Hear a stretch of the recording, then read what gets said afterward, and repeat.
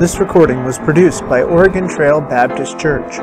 If you'd like to get more recordings, or to leave your feedback, please visit us at www.otbchurch.com or write us at P.O. Box 298, Guernsey, Wyoming 82214. We look forward to hearing from you, and we hope that today's recording will not just challenge your thinking, but will transform your life.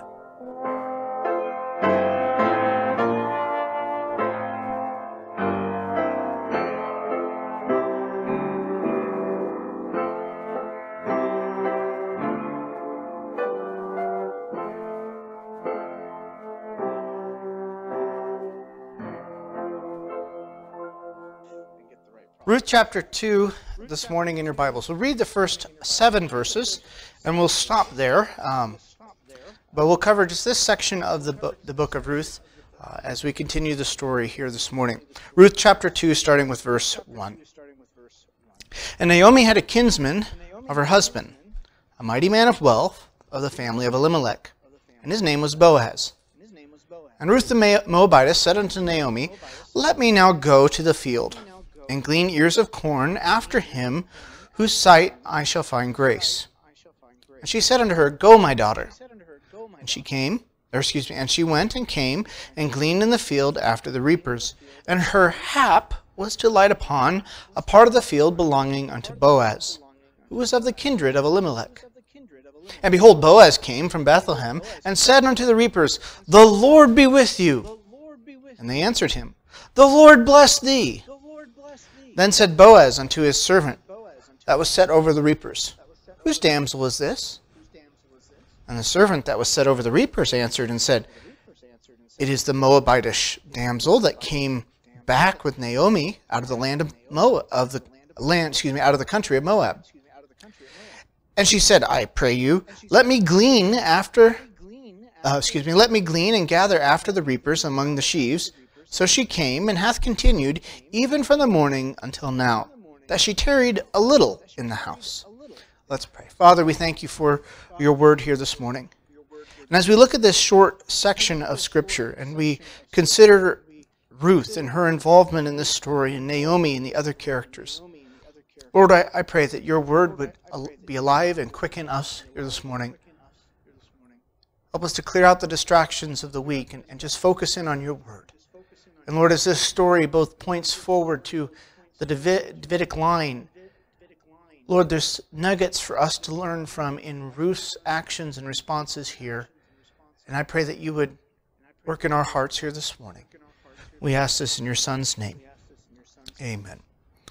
Again, the book of Ruth is connecting us between the time period of Joshua and the Judges and the time period of the Kings. So as the story is moving forward, Ruth is in the middle or the context of that story. And just having a bad day technologically. All right, so Ruth sets itself up nicely as 4 acts. We've looked at Act 1, where all the characters were introduced, their problems, and it's characterized by death and emptiness, with Naomi's husband dying, her 2 sons dying, which Ruth's husband was one of those sons. Ruth and Naomi have now left Moab, come back to Israel, back to the land of promise, and there they are. We're now in chapter 2, where Ruth will meet Boaz in the field. Chapter 3 will have Ruth meeting Boaz on the threshing floor, and the end of the story will provide a reversal of chapter 1, and what was barren and lost will be fulfilled in that there will be a son, and there's promise, there's hope moving forward. I've titled this morning's sermon, Seeking Grace, because in Act 2 here, verses 1 to 7, we find Ruth going out to find food in a foreign land. And she uses that phrase, she's looking to find someone who has favor or grace on her and lets her glean in a foreign land. Here, this chapter 2 of Ruth has a structure to it, and it's kind of neat how it works. We start with Ruth and Naomi having a discussion at home, and they're home alone, and they're all starting over in a new life. They've come back to Bethlehem, they're starting over, they're starting afresh. The middle section and the bulk of the book will center on Ruth and Boaz, which we get partway into that, and I stopped it deliberately this week as a bit of a cliffhanger. But we get into how will Boaz respond to this situation. And the chapter ends again with Ruth returning home and with Naomi and having a conversation about the events. So let's dive in here this morning, right here with Ruth 2, verse 1. It says, "And Naomi had a kinsman of her husband's, a mighty man of wealth." We're noted here, the text makes note or clear that this is a kinsman of her husband, and it says again of the family of Elimelech. The term here for kinsman is actually not the term goel. And goel is a term that's tightly tied to the person who would redeem. They were a close relative, the one to step up and take the property. Boaz is not that. In fact, throughout the text, we don't really know how Boaz is connected. We know that somehow he's part of the family. We know that somehow he's a distant relative of some sort. We just don't know. But by the end of the book, the term goel will get applied to Boaz, because he steps in to fulfill that role and responsibility of the goel. Also here, it's important and significant that the connection here is not to Naomi, it's to her husband Elimelech. Because of the connection to him, this bears responsibility on the family to raise up a child who can take the family name and the inheritance to move forward. Boaz here is called or referred to as a mighty man of wealth. Now it's interesting here, and this is, I decided to save some thoughts here for when we get to Ruth in our Bible reading for the year. There's some nuggets we're going to dig out of this phrase, but we'll save that for now. He's a mighty man of wealth. That word mighty man is generally used, it's the word Hebrew term gabor. It's used of a man of valor, usually of warriors. So we have in Joshua 6 these mighty men of valor, and all through the Old Testament it's used of warriors. But is the text trying to portray for us Ruth and Boaz, Boaz being a warrior? No. He's a mighty man of what? Wealth. He has economic power and status. So he has clout and weight. And it's interesting, I was talking actually with Mark Webb, and he brought up some thoughts that made me chase a few rabbit trails this week. There's a family line that we have for Boaz. See, Boaz's father was Salmon, and Salmon's father was Nahshon, and Nahshon's father was Abinadab, and then that next little gap, you can skip there. There's a whole bunch of generations. But those are all part of the tribe of Judah. Now, Boaz's grandfather, Nahshon, took part, when we read in Numbers and early on, his father was part of the tribal leaders of the tribe of Judah. He was one of the ones who, yes, the allotment of land to the tribes was done by Joshua when they conquered the land. But who did the sub-allotments? Well, these tribal leaders were the ones to, okay, here this clan of the tribe, and this clan gets this area. These men were the ones who were able to do the sub-allotments, as it were, in the tribal territories. And it makes me wonder, we've been through this period of the Judges. Boaz comes from a family line that was described even as princes in 1 Chronicles. They're princes of the children of Judah. I find it odd that this royal line within Judah made sure they set themselves up well. Why did Naomi and Elimelech leave? Famine and search of food. Boaz didn't leave. Boaz's family didn't need to leave. And it makes me I wouldn't push too hard on this. But being the leaders, Nahshon, Boaz comes from a family who probably made sure they got a pretty good allotment. They set themselves up well. And I don't know if people would have looked at the leaders and said, okay, you guys have fattened your own pockets at our expense, or not. But here Boaz comes from a royal line. What are we going to expect out of this character? Will he be one to sacrifice his own integrity or his own good, his own benefit? Will he sacrifice that for others? Or will Boaz be one who is more about just accumulating his own wealth. Well, some of you know because you read the book of Ruth, but we will journey through this together. The name Boaz literally means mighty one, or man of strength.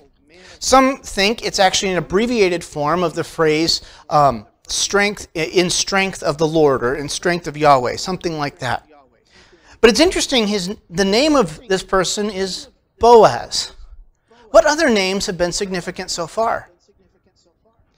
Naomi's two sons, Mahlon and Chilion, sickly or sicko, and Mahlon dying or deadness. So there's this contrast here between Boaz being a man of strength, and if possible here, strength in the Lord, and Mahlon and Chilion sickly and dying. There's a contrast happening here between these individuals. We also then notice in verse 2, it says, and Ruth the Moabitess said unto Naomi. Now let's stop here and think about this. What was Ruth's ethnic line? It was Moabite. But who did she choose to align herself with? Naomi and the God of Israel. But the text is making very clear, making us remember, she's a Moabite. She's viewed as a Moabite. She's treated as a Moabite. She's, you could almost say, abused as a Moabite. Now, we'll get into the story and different things that happen. But even though Ruth has sacrificed everything to come with Naomi, nothing has changed. She's still an outsider in her mother-in-law's land. She comes to Naomi and she says, let me now go to the field and glean ears of corn after him in whose sight I find grace. Now, some translations put this as like Ruth asking for permission to go. Not exactly what's happening. It's more she's making a statement, but in that statement she's coming to Naomi as a sense to get her blessing and approval on this action. She wants to be industrious and pull her weight to contribute to the household. She wants to, they need food. The barley harvest is just beginning. It's time to get out and get some food. Now, there's one rabbinic scholar who has an interesting thought on this. He thinks part of the reason Ruth wanted to go out is because, in one sense, think of all Naomi had lost. Think of the shame she was now bearing. For Ruth to go out and to glean, and for Ruth to take care of Naomi in this way, she would actually be shielding Naomi not just from lack of food, but even shielding her from the social stigma of, hey, there's Naomi, the one who lost everything, and God is against her. And she came back a bitter woman. Now, whether that's true or not, I think it's an interesting point to consider, that possibly here Ruth is very carefully caring for her mother-in-law. Now, this whole idea of going out to glean is something that Old Testament law gave very specific rules for. For instance, in Leviticus 23, Leviticus 19 as well, which I skipped that one for today. Leviticus 23 verse 22. And when you reap the harvest of your land, thou shalt not make a clean riddance of the corners of thy field when thou reapest, neither shalt thou gather any gleanings of the harvest. Thou shalt leave them unto the poor and to the stranger. I am the Lord your God. So, in essence here, they're not to get the corners of the field, but how much is a corner of a corner? I mean, how much is, they're not supposed to go back over the field a second time. In Deuteronomy we read, when thou cuttest down thine harvest in the field, and hast forgotten a sheaf in the field, thou shalt not go fetch it again, or not go again to fetch it. It shall be for a stranger, for the fatherless, and for the widow, that the Lord thy God may bless thee in all the work of thy hands. When thou beatest the olive tree, thou shalt not go over the boughs again. It shall be for the stranger, for the fatherless, and for the widow. When thou gatherest the grapes of thy vineyard, thou shalt not glean after it. It shall be for the stranger, for the fatherless, and for the widow.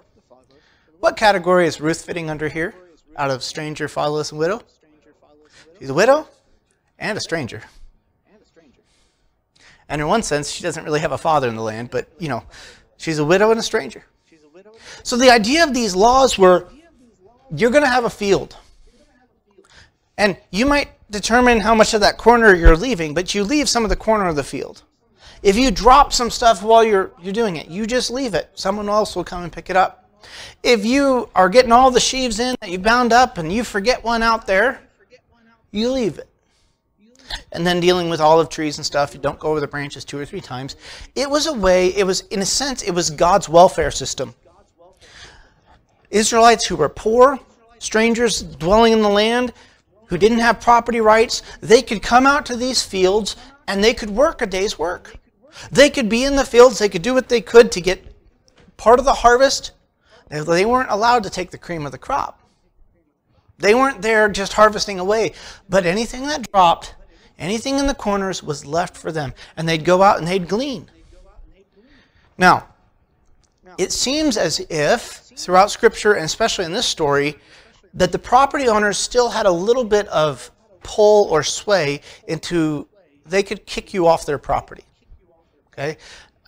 It's not exactly stated in the law, but Ruth has approached the foreman here, basically asking for permission to glean in this field. So there seems to be a little bit happening there, and I'm not 100% sure what all that means. But we read here, she says to her mother-in-law, "Let me go glean ears of corn in the field, in whose sight I shall find grace." Now the word for grace here is hesed, and it's the idea of favor. We like to talk about grace only at times in theological terms, and how mercy is me not getting what I do deserve, but grace is getting what I don't deserve. And that's a good simple definition. But there's more to it than just that with grace. Grace is not simply just getting what I don't deserve. Grace has to do with favor. Which is why an old expression that we don't use much in English anymore is, "I was graced with their presence." What does that mean? It means it was pleasant.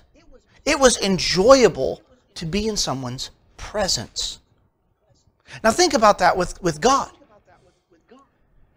God bestows His grace upon us, and often that grace is connected with a manifestation to some level of His presence in our lives. What is Ruth looking for? She's looking for a field, for a person which she will find that favor. Someone who will let her glean in the field. Someone who will give her the opportunity to get food for her and her mother-in-law. She's looking for grace. And in a period of the Judges where men often abused women and took advantage of them, Ruth is looking for a man who will show favor. And we're going to be a little surprised that, hey, there's a guy who actually does it. This also could be a very dangerous endeavor. She could be shooed off of the property. She can be abused in different ways. And it's almost a bit disarming, or alarming, I guess I should say, because Naomi simply says to her, "Yeah, go." Now, Naomi would have known the risks associated. She would have known what was happening. She doesn't say any of that to Ruth. She just says, "Yeah, go. That's fine. Go do this." Naomi, we kind of wonder, why didn't she mention to Ruth about Boaz? We know later in the text when Ruth comes to her and tells her that I went to the field of Boaz, Naomi gets all excited. Hey, he's one of our near relatives. But she doesn't mention that here. What is going on with Naomi? It's a bit surprising. Naomi doesn't warn Ruth about the possible dangers she could encounter or the harm. And it's almost as if Naomi is only marginally paying attention to Ruth and her well-being. Maybe it's because Naomi herself is still overwhelmed by her own grief and sorrow. As we ended chapter 1, she's wanted everybody to call her bitter. But she has mixed feelings, I think, about Ruth's role in her life. She has come back from Moab. She now has a Moabite attached to her. There's stigma involved here. And I don't think she's valuing here God's role that Ruth is playing in her life. We go into verse 3 here. It says, "And she went and came and gleaned in the field after the reapers, and her hap," or it just so happened, it was just sheer luck that she was to light upon a field belonging unto Boaz, who was of the kindred of Elimelech. Now this is an interesting phrase as well. In fact, you don't find this idea of hap or luck much in Scripture. And I think the writer of Ruth here is giving us a little wink, wink, nudge, nudge, pay attention to this here. We have some of these hap things in the stories with the Philistines, where they're determining the will of the gods, and they're like, well, we'll see if this is just a happening or if this is actually something God's doing. And they're testing things. But the authors of Scripture know there is no such thing as sheer coincidence. There is no such thing as just luck. There is a God who's seated on the throne who rules in everything. But this text gives us, she just happens to go to the field of Boaz.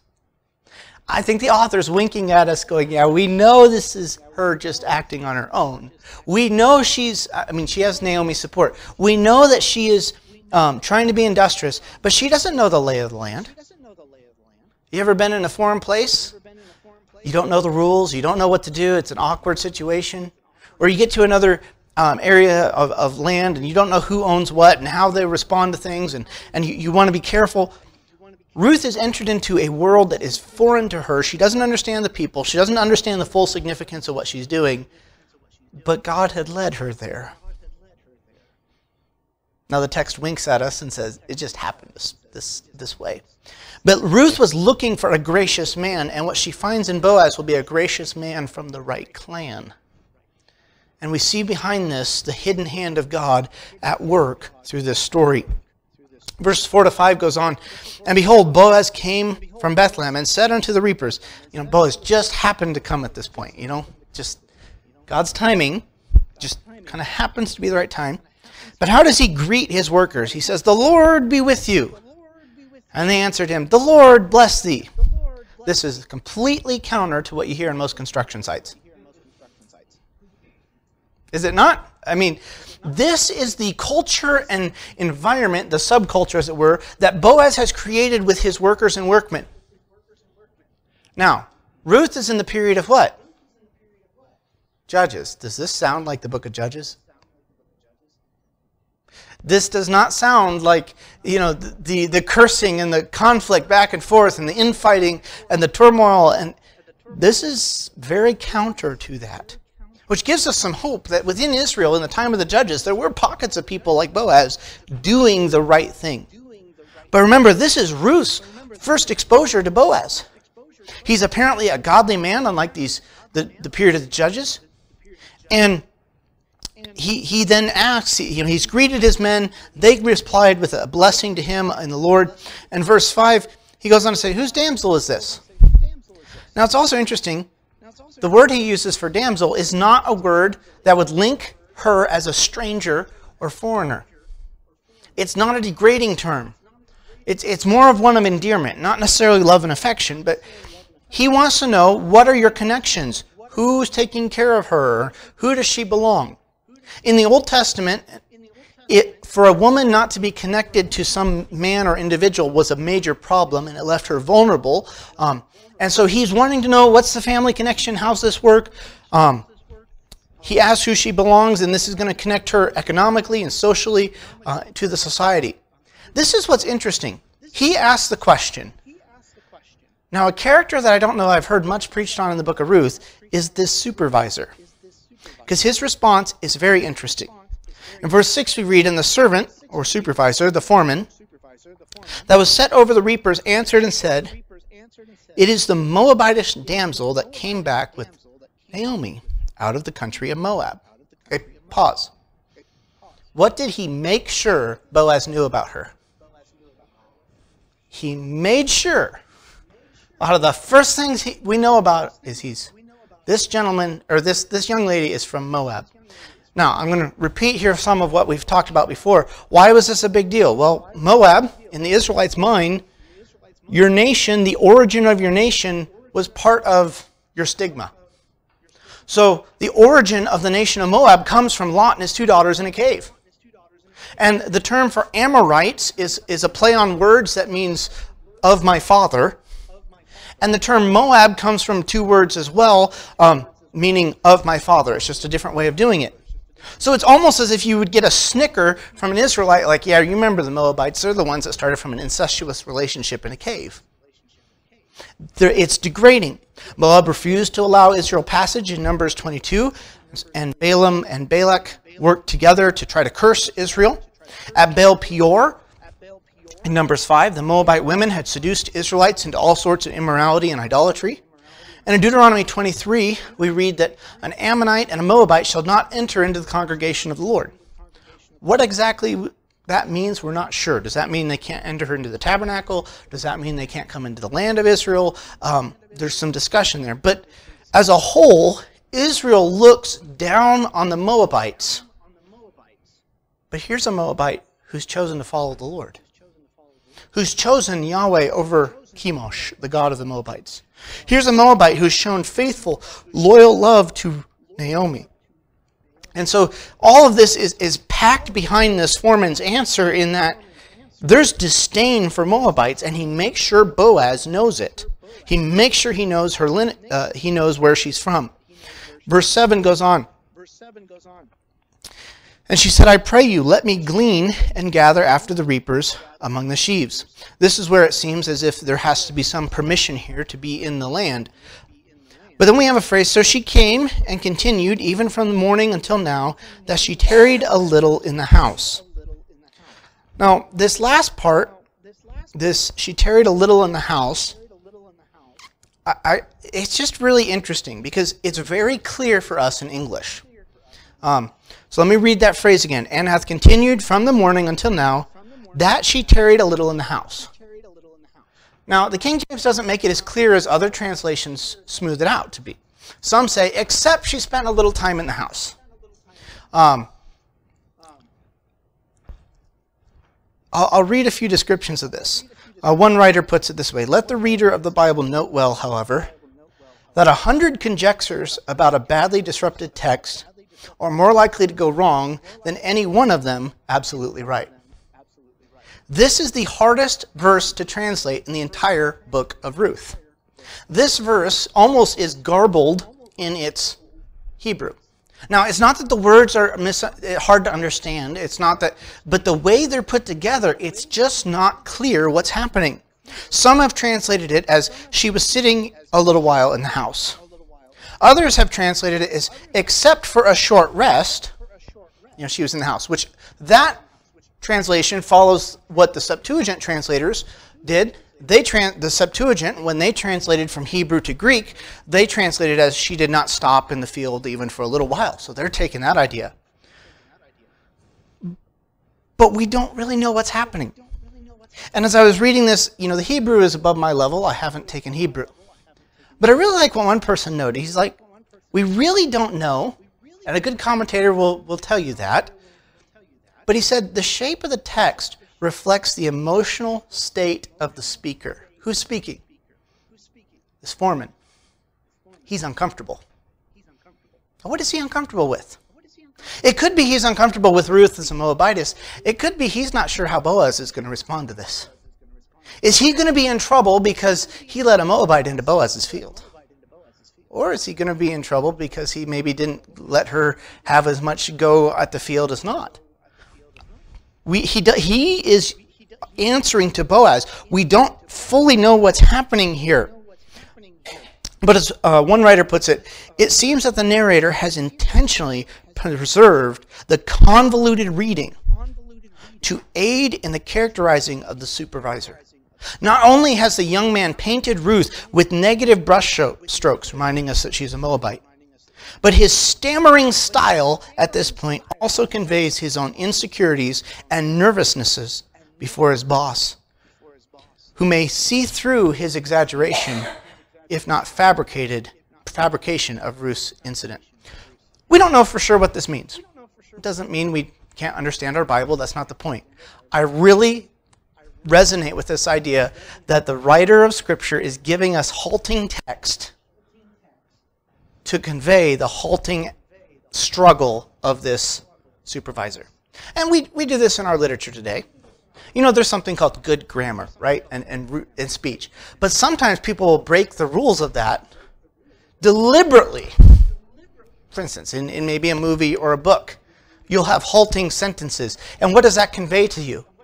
Well, the person may be saying something, but you recognize in that it's conveying more than the words. It's conveying that struggle they're having. They may pause. They sometimes, if a book wants to give you a southern element to it, it'll respell a word to an incorrect spelling, so that you think, oh, okay, this is kind of the word with a southern drawl, or whatever. Okay, that may be what's happening here in the text, and the Bible is just conveying this to us. But then again, how much would it take for Ruth to turn back? This is where I want to go with this morning, and I just kind of want to park here. What does it take for you to turn back? Ruth has left her homeland. Her husband is dead, her father-in-law is dead, but Ruth was faithful. When Naomi has thrown her under the bus on return, as if there is nothing good come out of Moab, and my life is all bitter, everything's horrible now, God is against me, and she completely ignored Ruth, Ruth stayed faithful. When there's an opportunity to go out and work and to get some food to provide for her and Naomi, what does she do? She's not going into a field she grew up in as a kid. She's not going to a place where she knows people and she knows the system, she knows how this works. She's a foreigner, a stranger in the land. She just happens to end up in Boaz's field. And I'm not so sure this foreman was the kindest to her. There is a level of kindness he does because he allows her to glean in the field, it seems. But what will Boaz's response be? Okay, so she's got permission from the foreman, but how will the head boss respond? And yet, even when that foreman may have looked down on her, she persists and she did what she could. She's left her homes, she's left her gods, she stayed faithful to the Lord through turmoil. What about you and me? What does it take to stop us? What does it take for you to throw in the towel and say, I quit, this is done, this is too much? At what point do you say, you know, I started following the Lord, I tried to do this, I made this commitment, but this is just too much, and you walk away? For some of us, it may not be a walking away from the faith, but maybe we walk away from a decision or a commitment we made to the Lord because it just gets too hard. Ruth has shown herself to be industrious and faithful in a surprising way. We wouldn't expect this out of a Moabite, but God has woven it together. Now, we see the big picture of the story as well. We know this is pointing towards and moving forward toward David and moving towards his line, and Messiah would come. But Ruth doesn't know any of that. Ruth is living with the day-to-day experiences of having an empty belly, of being hungry, of working in the hot sun, and just hoping to find grace and favor in someone's eyes. It wasn't a free handout, but she's hoping for grace and favor. May you or I be people who look for grace and favor, first of all in our God, but also in those around us. We need favor, and we need to show grace and favor. Now, I'm going to leave it as a cliffhanger. How will Boaz respond? I know you can all cheat, you can read ahead, that's fine, and I encourage that. But how will Boaz respond when he hears the word of this Moabite working in his field? Let's pray. Father, we thank you for your word here this morning. And Lord, as Ruth here was seeking for a person, one in which she would find favor so that she could glean in the field. Father, we need favor in our lives. Sometimes it's from other people. But most of all, Father, we need your favor on our lives. We need your face shining upon us. Lord, this morning, as we think of how committed Ruth has shown herself to be, so far in the text we've not even seen or heard what her thoughts are, but we've seen her actions, we've seen her commitment. Father, make us a people committed to you. With heads bowed and eyes closed, as Laquita begins to play a hymn of invitation, let me ask you to do business of God. Maybe there's a commitment you've made to God. Maybe it's something that you've backed out on. And it's time to renew it.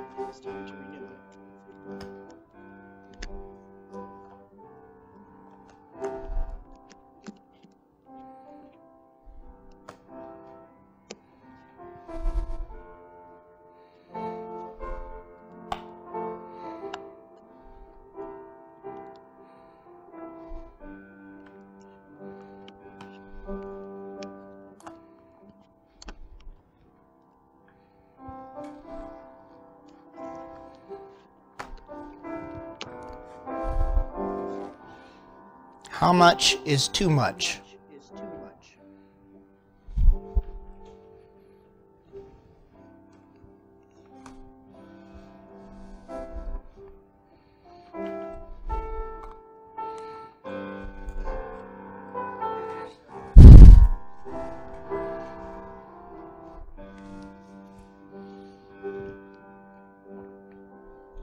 I trust the Lord has done a work in your heart and encouraged you to stay the course, just as Ruth. Stick with it. God is on the throne. He's working all things. And what right now for her is just happens to be God's hidden hand is working all things together for good to them who love God. Let's close in prayer. Father, we thank you for your word here this morning. We thank you for the example of Ruth, an outsider, a Moabitess, one looked down upon and disdained by her neighbors. And yet, Father, she remained faithful to you. She remained industrious to care for Naomi. May you stir up that type of faith and response in our heart and lives as well. May we be a people faithful through thick and thin. We ask this in your Son's name. Amen.